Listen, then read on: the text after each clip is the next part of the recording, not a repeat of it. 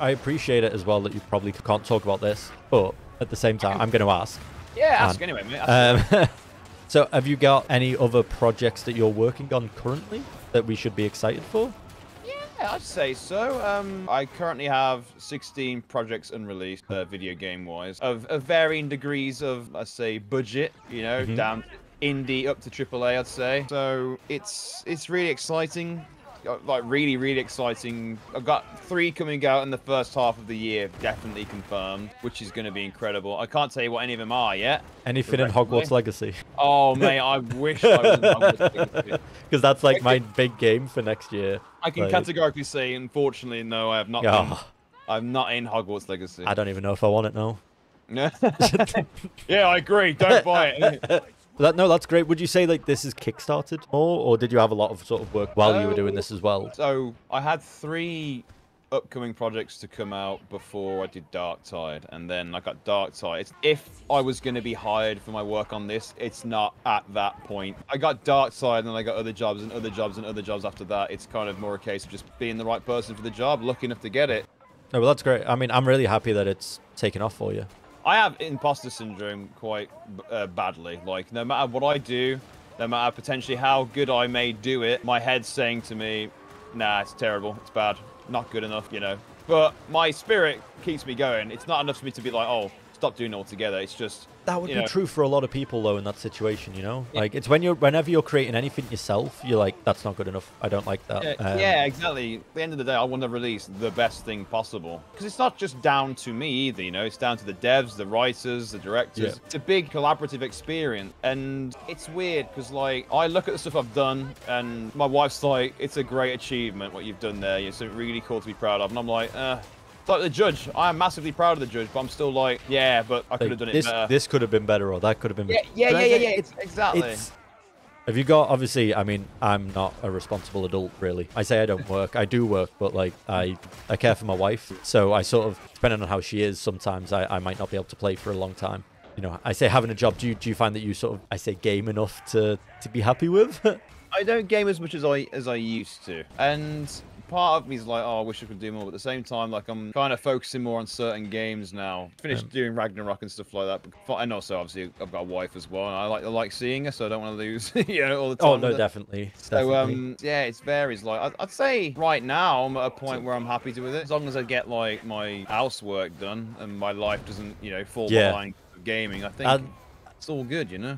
Obviously, I'd love to talk some more about your voice acting. I know this is a really horrible question as well to ask, so my apologies, but for some reason, it's in my head. Did you get let down or by anyone, or, like, when I say let down, like, you know, what was it like? Have you ever been let down? No. Like, that's not the right way of saying that. So you were sort of like, I think I did really good at that, but then they go, oh, you're not the right one for the job. Oh, yeah, man. Oh, absolutely. I think, like, most actors go in for some jobs. I won't say every job, but, oh, you know what? It's funny, because I got a job, I booked a job today, it's a very small little job on something. It's weird, like, what you see in yourself and what other people see in yourself, so to speak. It's interesting. But yeah, a lot of times where I've thought I've been, like, close to getting a job, or, you know, felt like I really had something special and it didn't work out. But one thing I've learned, forced into my brain, is that just because you don't get the job doesn't mean you aren't good enough. It just means that they've seen something in somebody else they think they can work with better. For example, like, so I did Formula 1 2021, 2022. Same character. Now, in my head, I'm like, oh, well, I'll be back for 2023. But if I'm not, I can't be like, oh, yeah, screw you guys, because they've given me a chance. But yeah, it's difficult, because, like, the thing is as well, a really important thing to remember as well is that they listen to your auditions and they do remember you. Even if you don't get the job, they remember you. You mentioned you've got a few jobs that you've got, you know, coming out early next year. Are these jobs that you were asked to do, or have you hunted for the jobs? Yeah, it's because you gotta be careful with how you go about, because you don't want to come across as desperate or clingy. The 3 I'm referring to in my head, one was through my agent, and one was just through being contacted by the company themselves and trying out for it. So it's a mix, really, you know. It's a mix. Firm reached out to you? I mean, you're expected to earn the job. I don't ever expect yourself to be in a position where you're like, oh yeah, just give me the job, because that's just, you know, it's a bad mindset to have. You know? Yeah, I think so. But networking and making connections is also very important. You know, you've got to do these things. It takes years to do it. Yeah. But you will get there. You know, it just takes time. Have you been tempted to say like, oh, no, speak to my agent? Oh no, I don't do that.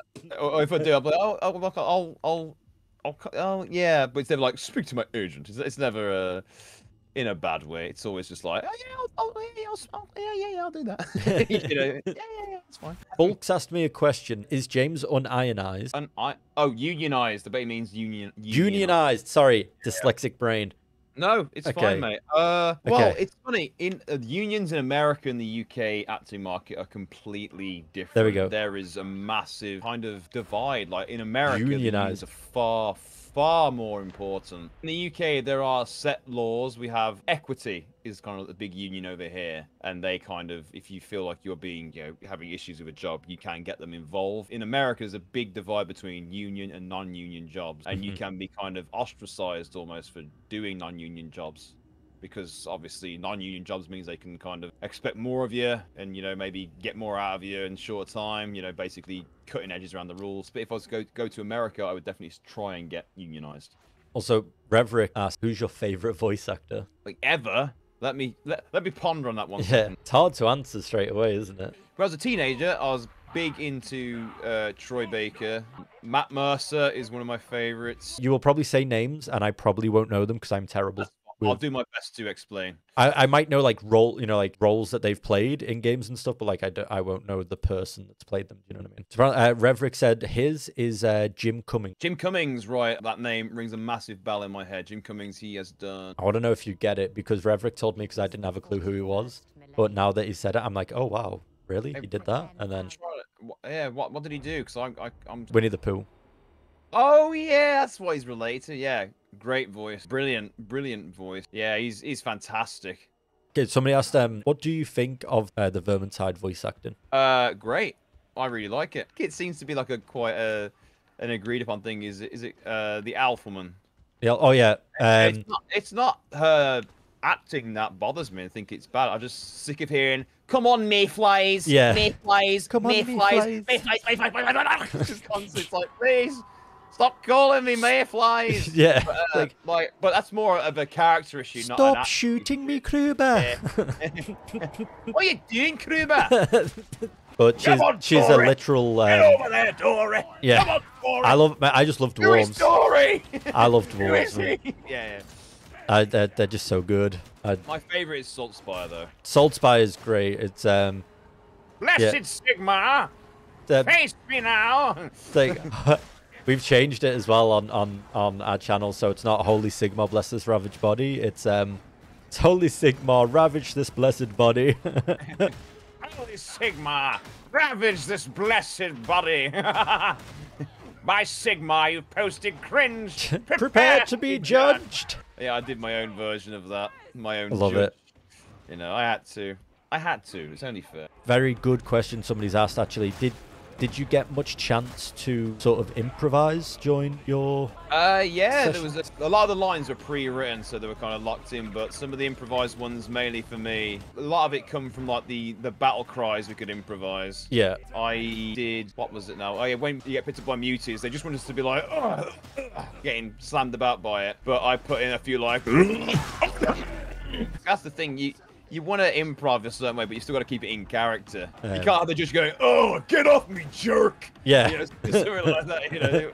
It wouldn't work as well. Ooh, another good question. So I did ask people if they had questions to just ask, and I'll dare you.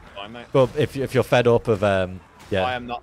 I'm not fed up at all, mate. Don't you worry. What roles did you get the most satisfaction from getting/doing? The ones I can talk about, at least. Well, Darktide's up there. Like, doing Darktide was like a therapy session. Like, all, like, repressed rage and stuff inside of you. All that screaming really gets it out of you. Yeah, that's good. I mean, I know when they did the interview with the Saltspire voice actor, he sort of had no idea what Warhammer was. And he did an amazing job. It was incredible, but obviously, say, for somebody like that, it's probably harder to actually maybe improvise or get a lot of satisfaction from it because it's a job. They don't have the passion for the environment or the story that you might have for 40k sort of thing. No, I understand that. I think it helps to have an understanding for improvisation situations, for sure. I had a lot of fun working on Grid Legend race game from Codemasters. Oh yeah, I played the first Grid. I haven't played the others. Grid Legends was the first one I played, and Grid Legends was a lot of fun because I did a very small role in the base game, and they brought me on for the DLC to be like kind of like the permanent engineer character in it. So that was really nice to do as well, and the character's a lot of fun. He's just kind of like a general like race engineer guy, but it was just fun just like doing consistent lines on it and kind of figuring out like how he's meant to sound and joking with the player a bit like that. So that was a lot of fun. Yeah, I was a big fan of also working on Division 2. Oh, you were in Division 2? Yeah, I did some voice in the Division 2 as well. Ooh. So it was mostly NPC characters and like the voice logs. And that was a lot of fun because we got the chance to like obviously do multiple characters around the game, different kinds of people. So it's quite nice little area for variety and voices and stuff like that. And actually got us to take toy guns into a car park and just run about and be like, open fire and stuff like that. And that was a lot. That sounds amazing. Yeah, that's never happened since and may never happen again. It was a bloody good time. It's so weird that you said Division 2 because we were talking yesterday with Jade, one of the people in the stream, and also Slivey, one of the other people, and they were talking about playing Division 2 again. And it's so weird. And Jade's just said like, Jade just said, "Oh, that's a sign that we have to play Division 2," and I'm like, "Yep, it is. It's a sign." You have my approval, my blessing. Yeah. I had a lot of hours in Division 1, and then again, one of those things I was really looking forward to Division 2, and then just didn't play it. Like as much as when I say I didn't play it, I still had like 200 hours in it, but I didn't really play it as much as Division 1. Yeah, I only played the second one. I did enjoy it. I mean, it's biased again because I was in it, but I did genuinely quite. I finished it. I got to the end game, but I was surprised when it did end because literally you go to a computer and it's like you finished the game. I was like, oh what? But I think that's a big thing with Division because like it was always the end game grind was always the biggest thing because obviously gamers love a grind. You know what I mean? Like gamers, a lot of gamers love a good grind. It's weird how I say games have changed now from something like Warcraft that I used to play loads when I was younger to games now where it's sort of like again, I mean just even World of Warcraft where you're talking thousands and thousands of hours of game time, and you know that's not, you won't even cover everything. You know what I mean? It's just strange how much time games are designed for now. Sorry, somebody else has asked, Bulk has asked actually, what would you say is the best skill for a voice actor to have? Improv skills are handy, which is what I'm trying to work on, but also, I don't think that's a skill, but being passionate about the job. Like, the people making the game love to see that their actors are so invested in it. I think enthusiasm, but also a good skill to have really is not taking yourself too seriously. Yes. Being willing to try something new. Like a big thing for me for a long time was, and still is really, I'm still working on it, is like once I get into my head how to deliver a certain line, I will keep delivering it the same way. I won't detract from it, even though let's try a different take, and I'll be like, I only know one way to do it. Because acting is a very ego-y business, you know. People believe the hype, but I think going about thinking you're God's gift. Yeah. Is you've always got to be humble, I think. I think it's, I mean, how can you not be humble is what I'm trying to say. Somebody asked, when are we getting Australian Catachans? So Catachan fighters are a part of the Imperial Army in the game. And we were talking about how we should have some who are like, get over there, mate. Get over there, what you doing? Praise the beneficent Emperor, mate. Praise the beneficent Emperor. Alrighty. You guys ain't fought anything till you've fought those tyrannies. No way. Let's get another shrimp. Oh no, let's get it. No. I can't say it now. Get another tin of corpse starch on the Barbie, lads. I meant to say let's get another skull on the Barbie, but I can't get out shrimp on the Barbie. Don't eat bones. Sorry, I've got another question somebody has asked. No worries at all. So, do you, as a voice actor, get input if you feel a certain line doesn't really fit in the character's personality? Oh, absolutely. Yeah, you can. I've not really been well, you know what? Actually, something I've worked on. We had a few conversations because obviously, as you develop it, you kind of like you're figuring out where the character is going and you know what they're like.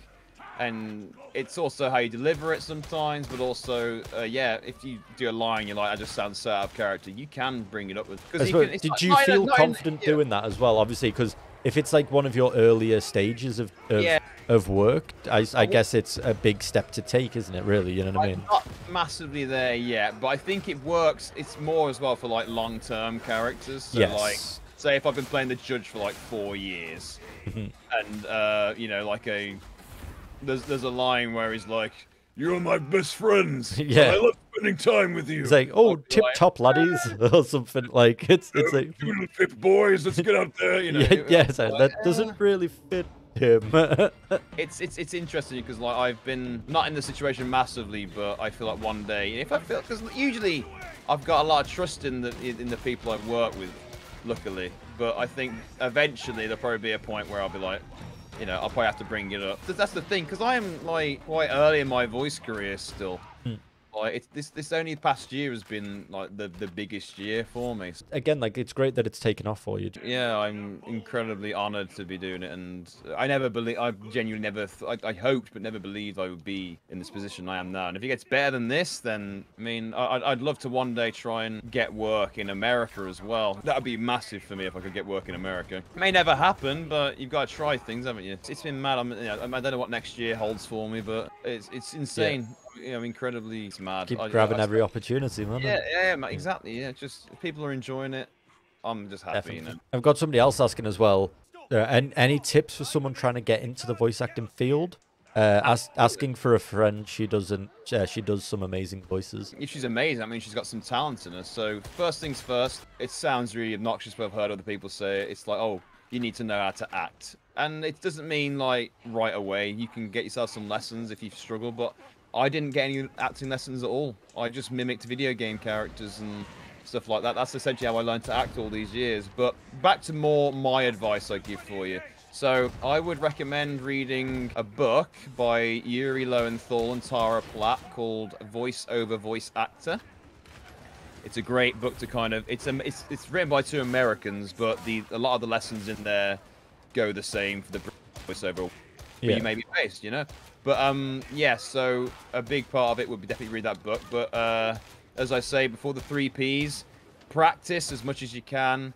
When you do get opportunities, be professional. And just be patient when waiting for jobs, because it can take some time. If she's serious about getting into it, she's going to want to record like a little character reel for herself and get it posted on the acting profiles that are, you know, worth using, and then she can just work on trying to make connections and stuff like that. It's a slow game. Opportunities come and go through networking, obviously, but it is slow. Like, if you do somehow like blow up, then fair play to you. Well done to you. You've skipped out a lot of waiting. Oh, somebody else asked as well, sorry. Was it difficult to sort of doing the banter back and forth without having the other voice actors there? Well, you either got the line played to you, so you could bounce off of it in the studio, but luckily the writers also did their best to kind of do a voice and read the line to me. So the other person would be like, "So, what are you thinking about Captain Morrow? He's so strange, isn't he?" And then I would follow him with like, "I do not care for where he comes from, only that he wishes to purge the heretic." You know, and then you just follow him from there. And then maybe there'd be another line and we're like, "Well, I disagree. I think he's very suspicious." And I can be like, "Oh, well, I don't care for you, Psyker. After all, you are a freak." You know, like it's just in that way. Yeah, so it did feel sort of natural, do you know what I mean? Yeah, like you brace yourself to respond to it as best you can. Have you ever thought about sort of doing any like audiobook? Yes, I would like to get into audiobooks. It's a skill I've been trying to work on because I read quite weirdly. I read kind of like put a lot of pauses into things when I read it. That's a me problem. Like it was funny. I was doing Imperium ASMR on here the other day. May the beneficent Emperor always praise you, praise you, praise you. Bless him. And bless yourself, Pilgrim. I was doing stuff like that. I love it. Excuse me. Oh my. Thank you so much for taking the time to do this, man. Let's do it again. Absolutely, man. It's been an absolute pleasure. And thank you to your watchers as well for being so interactive in the questions. It's been an absolute pleasure. Thank you. As I say, it's been absolutely fantastic. And yeah, just you taking the time out of your day to actually spend it with the community. Do you know what I mean? It's the least I can do, man. It's the least I can do, so thank you. Yeah, I wish you all the best with your future work, and I'm looking forward to seeing what you actually voice that's coming out early next year. Now I'm so excited. I'm going like, I'll tell you all about it when it's once you can. Yeah, absolutely. But we'll definitely chat again, man, for sure. Don't you worry. Yeah, no, that's awesome. Thanks very much, man. No worries, mate. Have a great evening. Awesome. Well, thanks a lot, though, man. Yeah, have a great evening. Yeah, you too, buddy. You too, man. Thank you. Take care. You too, mate. Take care. All right, lads. Can I get a bit of a hand over here if it's not too much trouble?